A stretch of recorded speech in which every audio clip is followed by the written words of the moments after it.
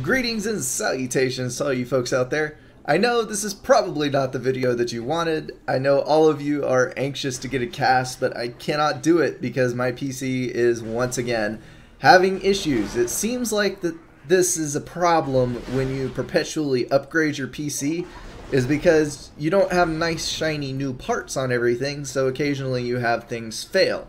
In my case, I started with a 600 watt Seasonic modular power supply, which was fantastic. I'm very happy with the Seasonic products, but over the course of upgrading my PC, I exceeded the limitations of my power supply and it zonked out on me.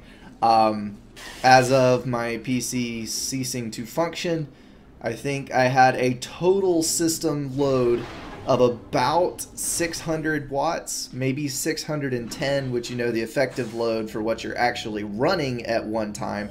The max I was probably pulling was about 520, but it's a little over a year old, so power supplies do get weaker as they age. So honestly, it was about time for it to go out. I did not realize that I had such a heavy load that I was asking it to pull for me. So I have a nice shiny new 750 watt that is on the way to my door. I actually thought that it would be here today, but apparently it got delayed another day. So as soon as that power supply gets here and I get it put in my PC, I will have a new cast for you.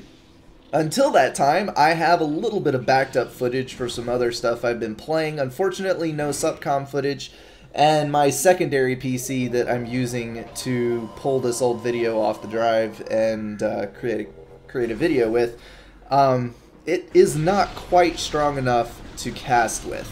It does have a decent graphics card, but it only has a low-end i3 processor, so running everything at the same time that I need to cast with, I wouldn't actually be able to cast a game in a usable format. It would have frame drops, it would be in somewhat low resolution, and I'm just not happy with that. So I'm going to wait. For those of you who are loyal enough to watch pretty much every video that I put out, you will know what's going on and everybody else will be in the dark. So thank you to you guys. Now, as to the game that's going on in the background, you can probably recognize Metroid Prime. This is one of my favorite games ever. And honestly, it's a little hard to get back into the control scheme because everybody's used to two-stick first-person shooters where, you know, the left stick controls your walking and the right stick controls your viewpoint. Well, with the GameCube, there was technically a camera joystick, but not a whole lot of games really utilized that. In Metroid, you had a single stick that controlled your walking and your viewpoint, and, you know, you use the right trigger to stand still and look around, and then the left trigger was strafing. So it did have a pretty good system. It takes some getting used to, and at times it is a little bit clumsy for aiming, but, you know, getting back into the swing of things, I think I'll get the hang of it pretty well. This game, though, is freaking fantastic. It is huge, incredibly expansive for the time that it was made. I mean, the amount of ground that you can cover and exploring that you can do is phenomenal in Metroid Prime, and Metroid Prime 2 for that matter. And I just remember when I first started playing it on the GameCube, I was just blown away by how much space there was. I don't even know how many hours it took me to beat this game the first time around. It was hours upon hours upon hours of gameplay, and I had such a great time doing it. I would really encourage you guys to play this game if you haven't before. It is one of the greatest GameCube titles that was ever released. And you can see this piece of footage was from early on in the game, so the boss battles were not really that impressive, and you're unlocking your basic abilities. But later on, I would like to pull some footage once I get most of the way down the road on this and show you guys after I get a bunch of weapons unlocked and all that kind of stuff. It is a really cool game. Power supplies are real buggers. I have actually been having some stability issues for quite a while now. And it's interesting, I love diagnosing computer problems, and I really didn't connect the dots on this until the power supply just full on went out. But I can remember about 2 months ago, my PC started having some very slight issues. I had one crash But I had so many things open at the same time, I kind of assumed that it was just one of those fluke things.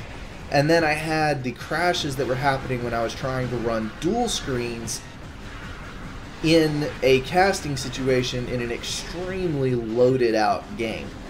And I think probably, looking back on it now, what was actually happening was when my PC was coming under the maximum stress that I put it under, the power supply just wasn't able to give enough wattage to keep everything running, and stability issues were popping up in the CPU and or GPU. And that's probably what's been causing some of the issues that I've been experiencing recently. So hopefully, once this power supply is replaced, everything will be back to normal and hunky-dory. Well, I really appreciate you guys sticking around and enjoying this little piece of footage with me. It does bring back a lot of memories watching these old GameCube games. I love it.